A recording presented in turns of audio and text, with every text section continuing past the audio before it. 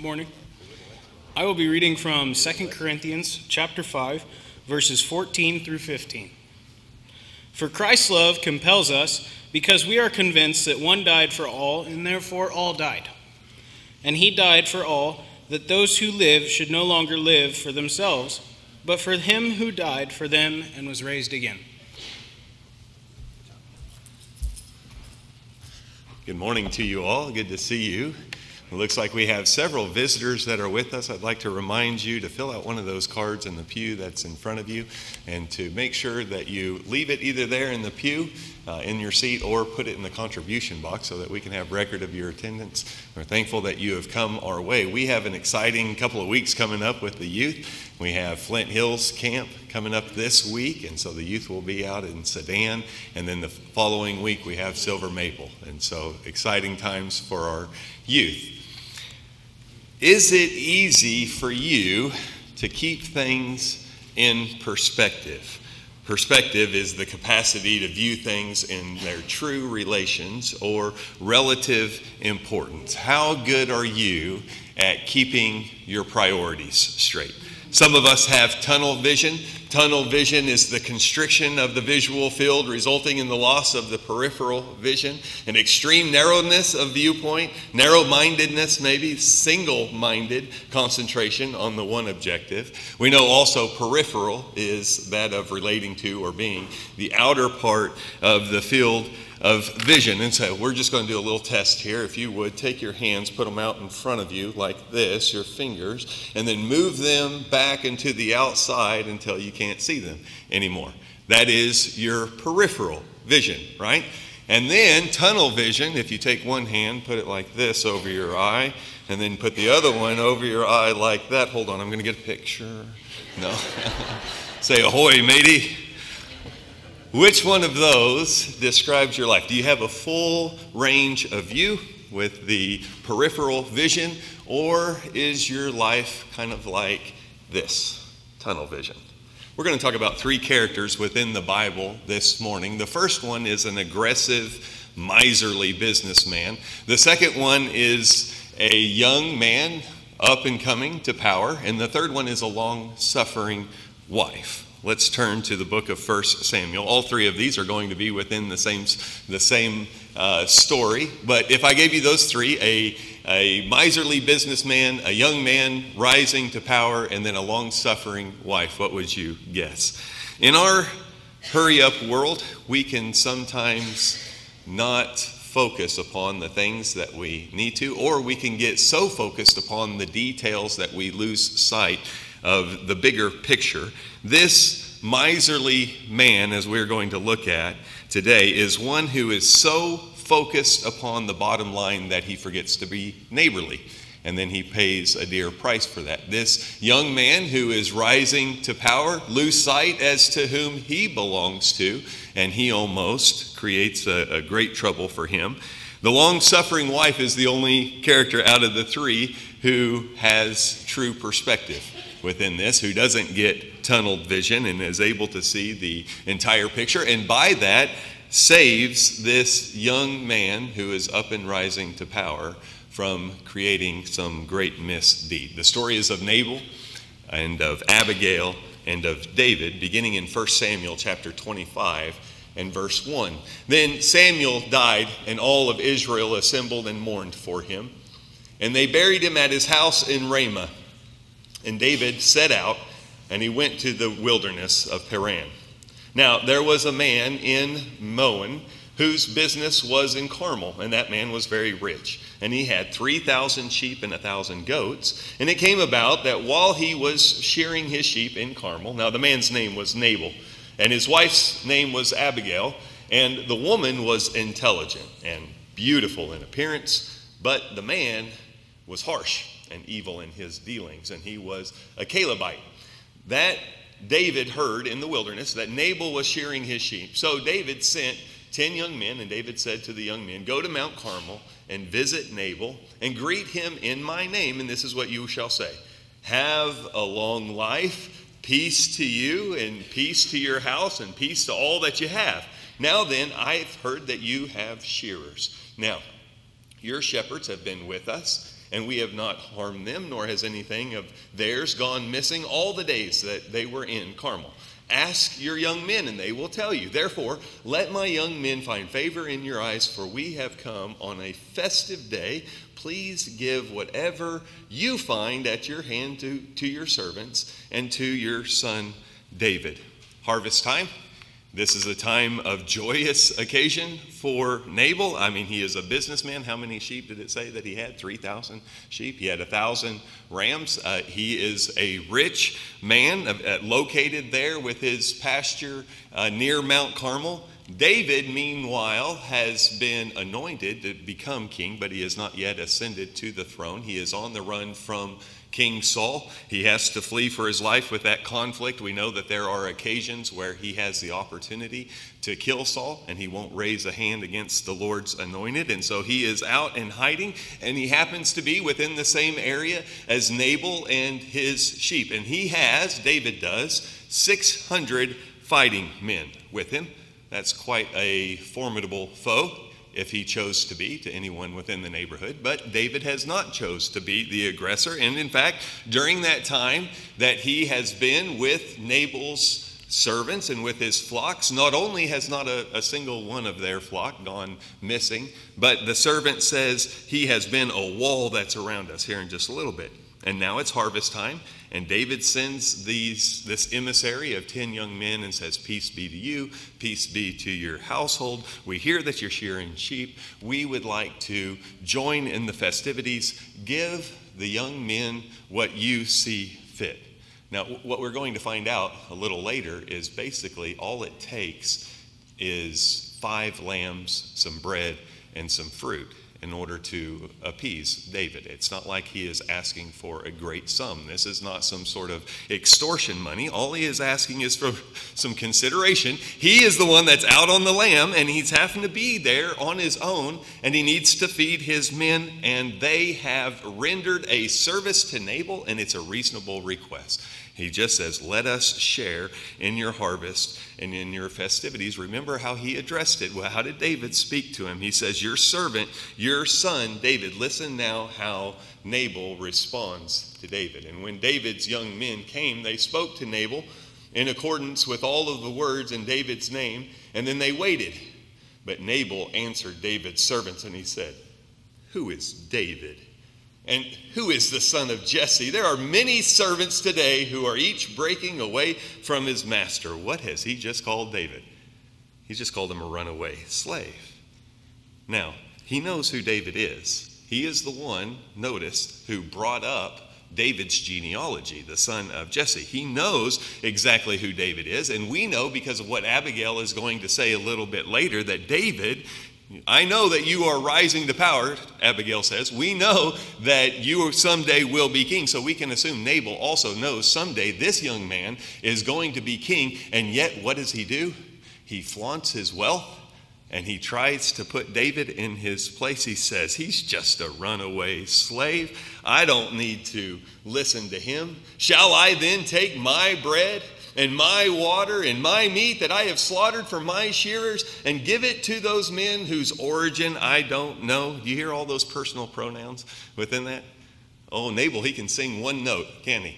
Me, me, me, me, me. I mean, you expect me to take my bread and my water and my meat that I have killed for my shearers? He doesn't want to share, does he? He's not thinking clearly. But nonetheless, he has rejected David's attempt to be peaceful. Verse 12. So David's young men made their way back, and they returned, and they came, and they informed him in accordance with all of these words. Now, how do you feel with David? Because you do have 600 fighting men that are there. You will soon be king. You have rendered a service unto him, and you have indignation towards Nabal, to say the least. Verse 13, and then David said to his men, each of you strap on his sword. So each man strapped on his sword, and David also strapped on his sword. And about 400 men went behind David, while 200 stayed with the baggage. And so here comes David. It's not a party now. Now it's a war, and with 400 men, he is coming to Nabal's camp, and with the intention of destroying them all. Not a single male is going to be remaining alive once David is done here. Peripheral vision? Oh no. What does David have? He's got tunnel vision right now, doesn't he? What is David seeing? David is seeing, my pride, my ego has been hurt, and I'm going to rectify this situation. I'm going to be king someday, and I'm going to start today. And he is marching to Nabal's house to take care of business. But that long-suffering wife comes into the picture. Now, one of the young men told Abigail, Nabal's wife, saying, behold, David sent messengers from the wilderness to greet our master, and he spoke to them in anger. Yet the men were very good to us, and we were not harmed, nor did anything go missing as long as they went with them while we were in the fields. And they were a wall to us, both by day and by night, and all the time that we were tending the sheep. Now then, be aware and consider that what you should do, because harm is plotted against our master and against his household, and he is such a worthless man that nobody can speak to him. Who is this young servant? He evidently was one of those ones that was out shepherding within the field. Has David made a valid claim to Nabal?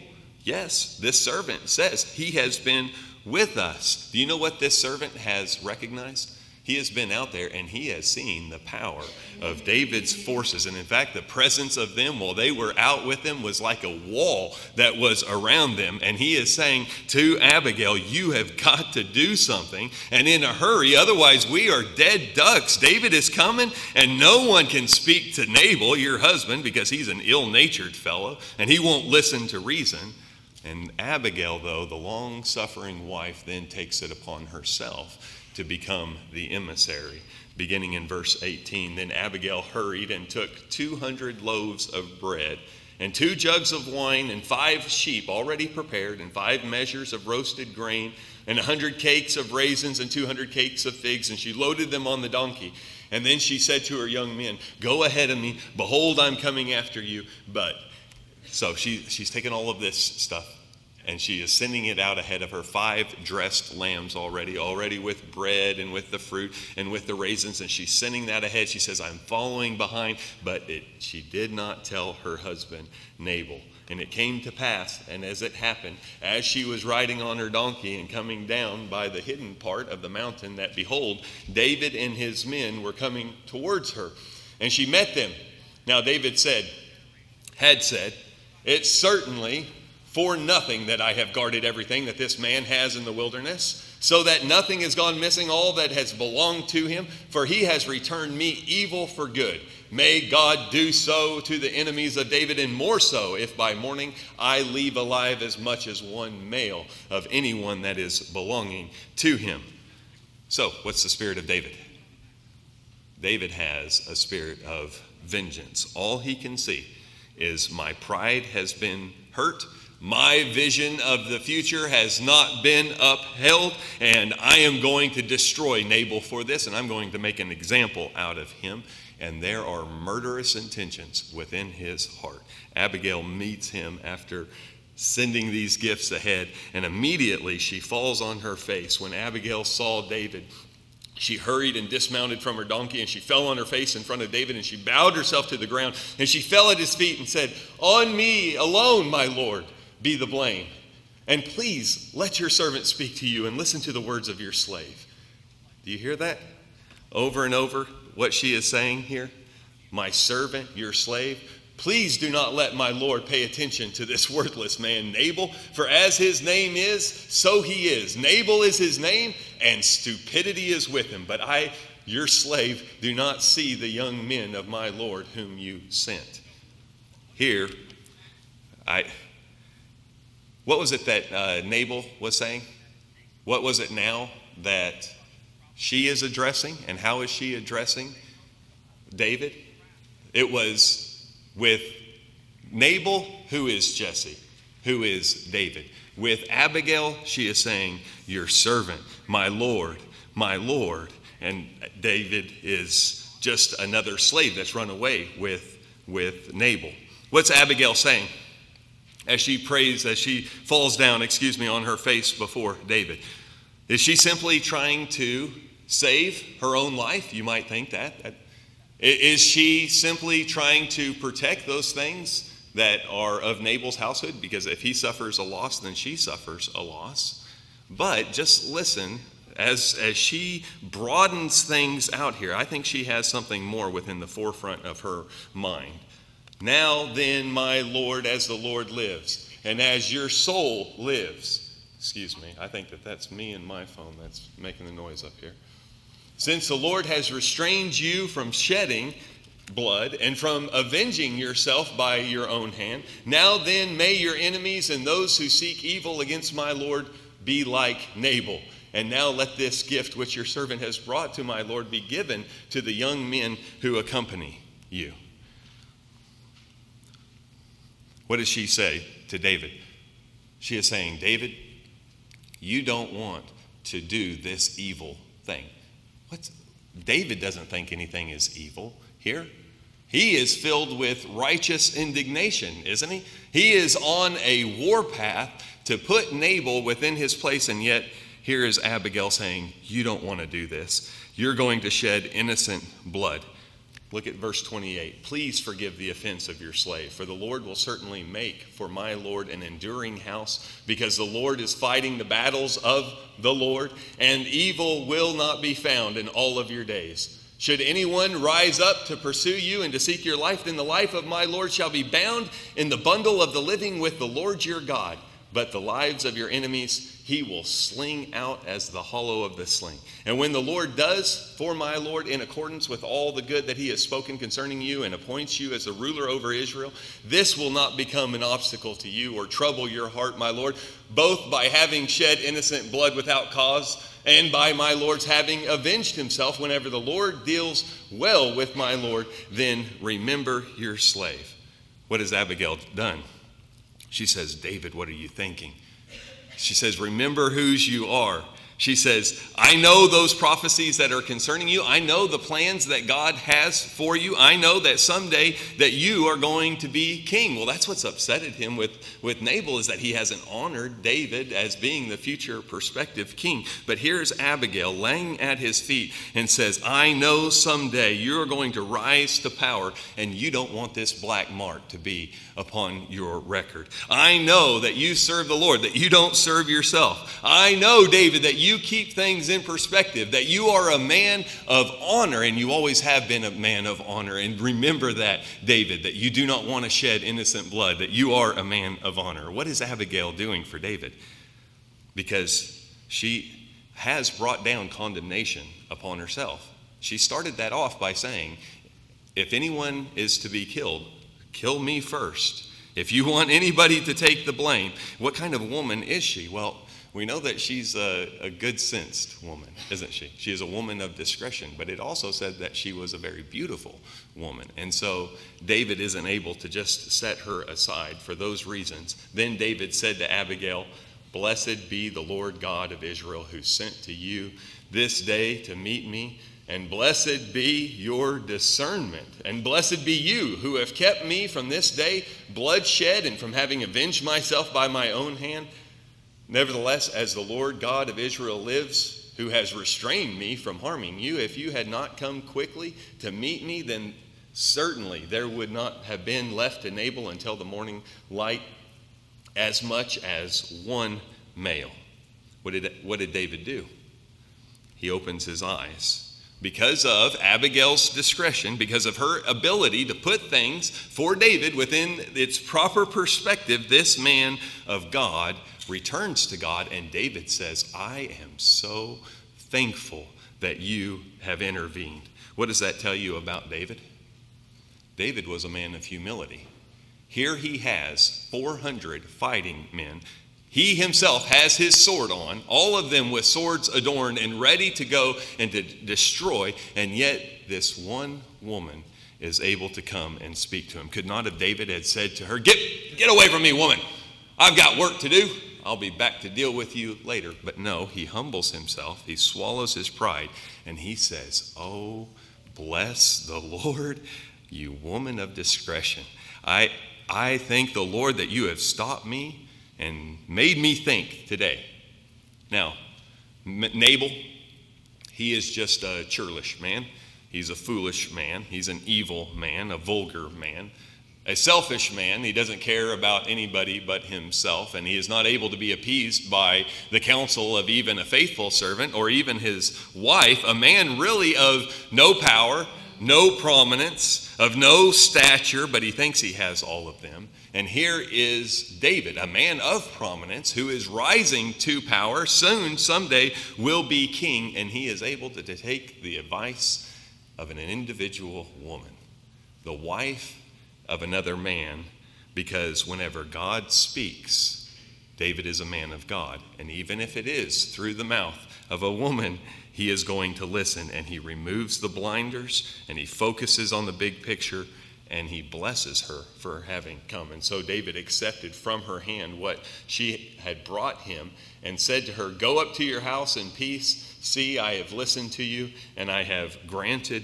your request." Abigail goes home. Nabal's nonetheless knows what's going on with all of it, but she has saved her household, saved her husband. Now, just think about this for a minute. Did Abigail really have to get involved in all of this?